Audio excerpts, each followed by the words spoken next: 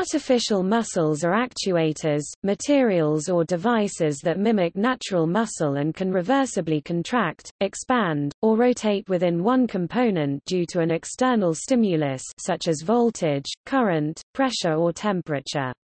The three basic actuation responses contraction, expansion, and rotation can be combined together within a single component to produce other types of motions, e.g. bending, by contracting one side of the material while expanding the other side. Conventional motors and pneumatic linear or rotary actuators do not qualify as artificial muscles, because there is more than one component involved in the actuation. Due to their high flexibility, versatility and power-to-weight ratio compared with traditional rigid actuators, artificial muscles have the potential to be a highly disruptive emerging technology. Though currently in limited use, the technology may have wide future applications in industry, medicine, robotics and many other fields.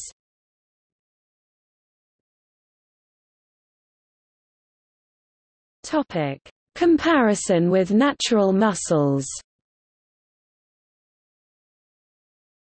While there is no general theory that allows for actuators to be compared, there are power criteria for artificial muscle technologies that allow for specification of new actuator technologies in comparison with natural muscular properties. In summary, the criteria include stress, strain, strain rate, cycle life, and elastic modulus. Some authors have considered other criteria, Huber et al., 1997, such as actuator density and strain resolution. As of 2014, the most powerful artificial muscle fibers in existence can offer a 100-fold increase in power over equivalent lengths of natural muscle fibers. Researchers measure the speed, energy density, power, and efficiency of artificial muscles. No one type of artificial muscle is the best in all areas.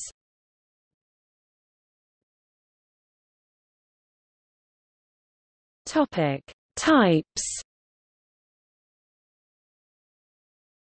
Artificial muscles can be divided into three major groups based on their actuation mechanism.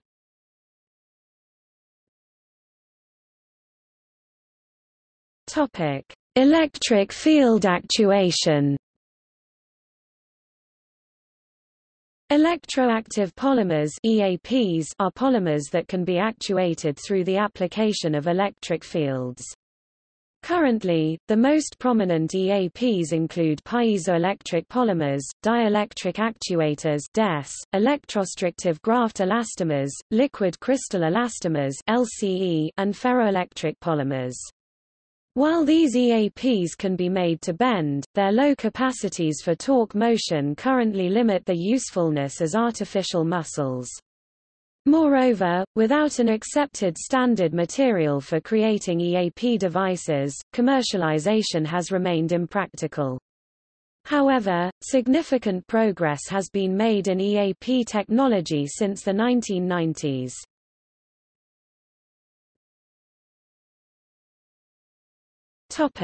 Ion-based actuation. Ionic EAPs are polymers that can be actuated through the diffusion of ions in an electrolyte solution, in addition to the application of electric fields. Current examples of ionic electroactive polymers include polyelectrode gels, ionomeric polymer metallic composites (IPMC), conductive polymers and electrorheological fluids (ERF). In 2011, it was demonstrated that twisted carbon nanotubes could also be actuated by applying an electric field.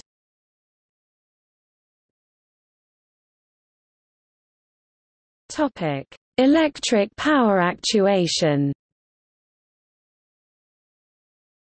Twisted and coiled polymer (TCP) muscles, also known as supercoiled polymer (SCP), a coiled polymer that can be actuated by electric power.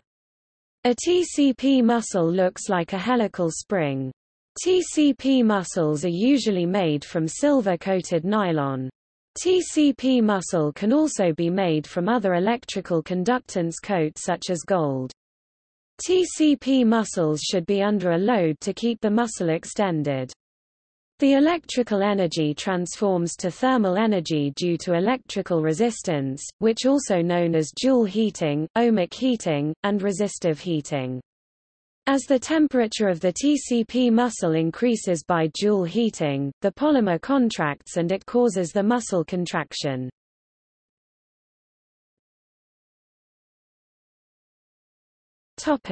Pneumatic actuation. Pneumatic artificial muscles (PAMs) operate by filling a pneumatic bladder with pressurized air.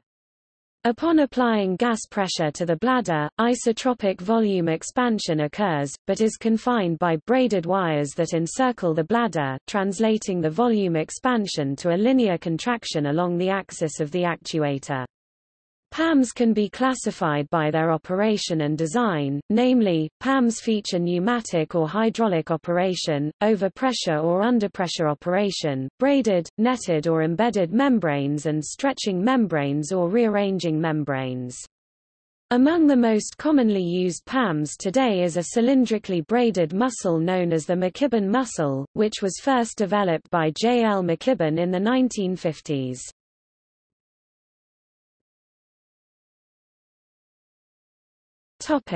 Thermal actuation.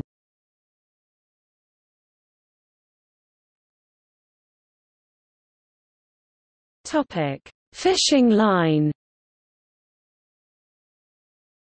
Artificial muscles constructed from ordinary fishing line and sewing thread can lift 100 times more weight and generate 100 times more power than a human muscle of the same length and weight. Artificial muscles based on fishing line already cost orders of magnitude less per pound than shape memory alloy or carbon nanotube yarn, but currently have relatively poor efficiency. Individual macromolecules are aligned with the fiber in commercially available polymer fibers.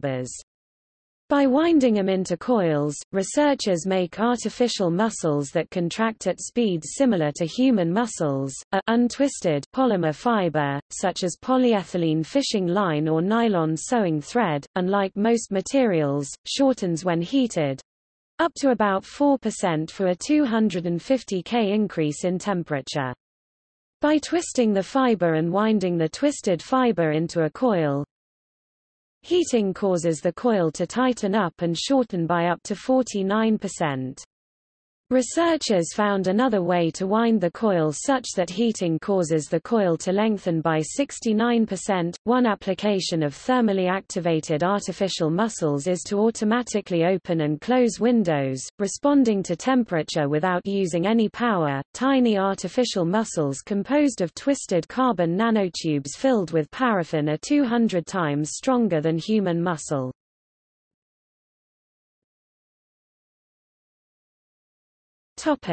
Shape memory alloys. Shape memory alloys SMAs, liquid crystalline elastomers, and metallic alloys that can be deformed and then returned to their original shape when exposed to heat, can function as artificial muscles. Thermal actuator-based artificial muscles offer heat resistance, impact resistance, low density, high fatigue strength, and large force generation during shape changes. In 2012, a new class of electric field-activated, electrolyte-free artificial muscles called twisted yarn actuators were demonstrated, based on the thermal expansion of a secondary material within the muscle's conductive twisted structure. It has also been demonstrated that a coiled vanadium dioxide ribbon can twist and untwist at a peak torsional speed of 200,000 revolutions per minute.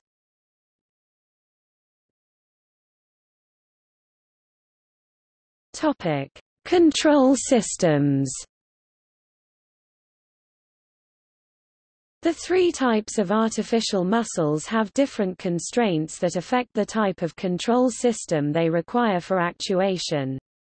It is important to note, however, that control systems are often designed to meet the specifications of a given experiment, with some experiments calling for the combined use of a variety of different actuators or a hybrid control schema. As such, the following examples should not be treated as an exhaustive list of the variety of control systems that may be employed to actuate a given artificial muscle.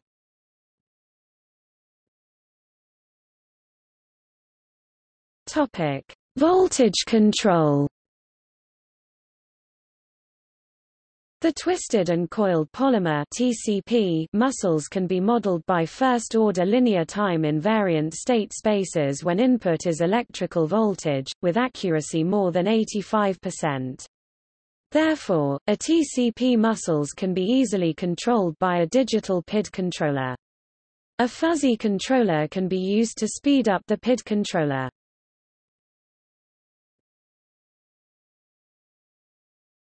Topic: EAP control. EAPs offer lower weight, faster response, higher power density and quieter operation when compared to traditional actuators. Both electric and ionic EAPs are primarily actuated using feedback control loops, better known as closed-loop control systems.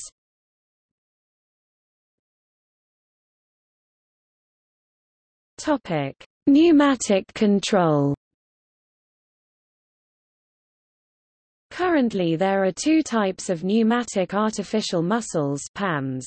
The first type has a single bladder surrounded by a braided sleeve and the second type has a double bladder.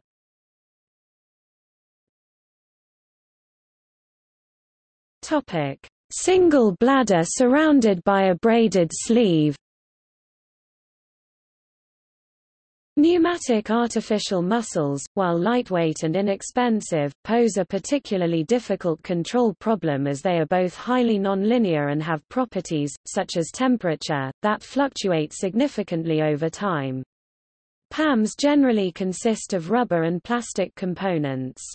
As these parts come into contact with each other during actuation, the PAM's temperature increases, ultimately leading to permanent changes in the structure of the artificial muscle over time. This problem has led to a variety of experimental approaches.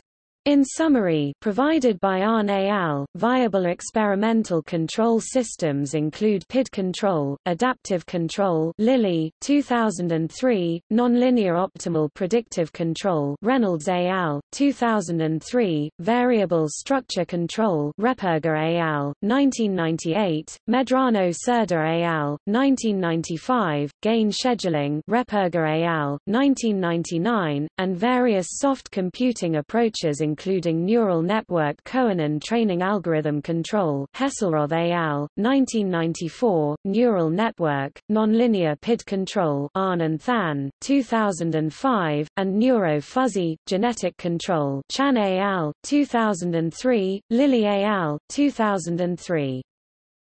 Control problems regarding highly nonlinear systems have generally been addressed through a trial-and-error approach through which fuzzy models Chan et al., 2003, of the system's behavioral capacities could be teased out from the experimental results of the specific system being tested by a knowledgeable human expert. However, some research has employed real data Nelzo, 2000, to train up the accuracy of a given fuzzy model while simultaneously avoiding the mathematical complexities of previous models. Arne et al.'s experiment is simply one example of recent experiments that use modified genetic algorithms (MGAs) to train up fuzzy models using experimental input-output data from a PAM robot arm.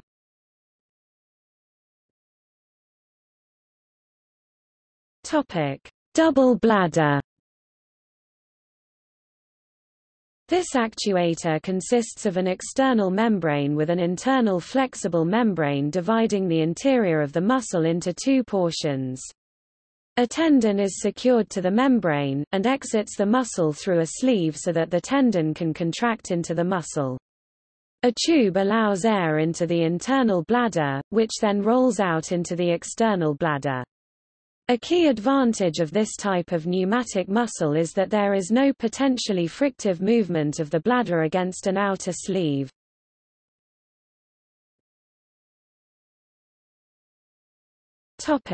Thermal control. SMA artificial muscles, while lightweight and useful in applications that require large force and displacement, also present specific control challenges, namely, SMA artificial muscles are limited by their hysteretic input-output relationships and bandwidth limitations.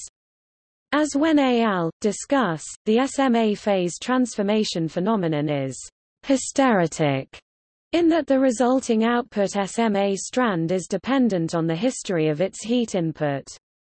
As for bandwidth limitations, the dynamic response of an SMA actuator during hysteretic phase transformations is very slow due to the amount of time required for the heat to transfer to the SMA artificial muscle.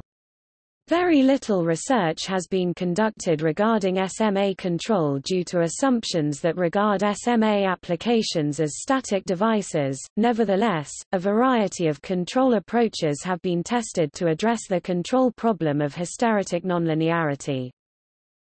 Generally, this problem has required the application of either open-loop compensation or closed-loop feedback control. Regarding open-loop control, the Pryzak model has often been used for its simple structure and ability for easy simulation and control. Hughes and Wen, 1995. As for closed-loop control, a passivity-based approach analyzing SMA closed-loop stability has been used. Madel and Wen, 1994. Wen al.'s study provides another example of closed-loop feedback control, demonstrating the stability of closed-loop control in SMA applications through applying a combination of force feedback control and position control on a flexible aluminum beam actuated by an SMA made from nitinol.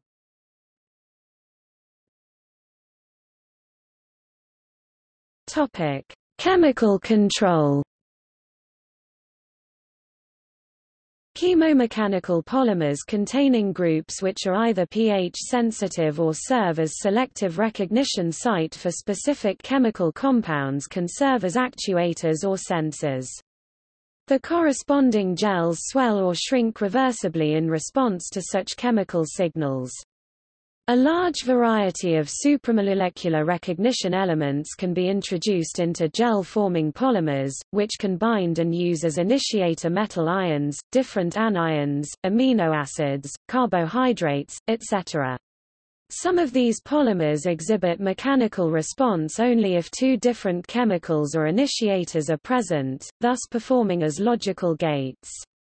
Such chemomechanical polymers hold promise also for targeted drug delivery. Polymers containing light-absorbing elements can serve as photochemically controlled artificial muscles.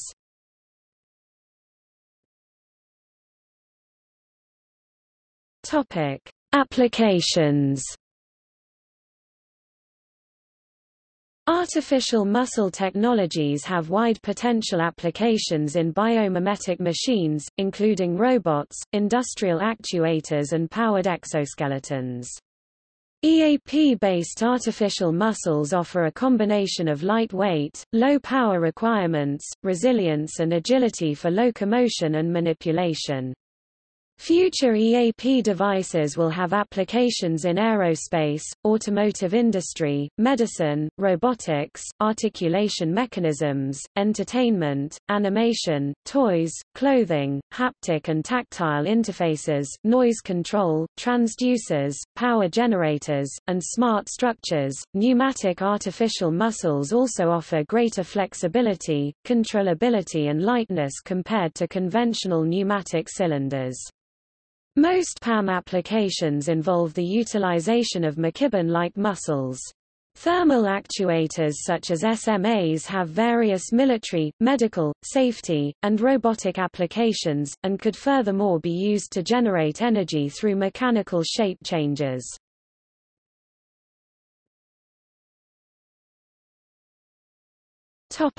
See also: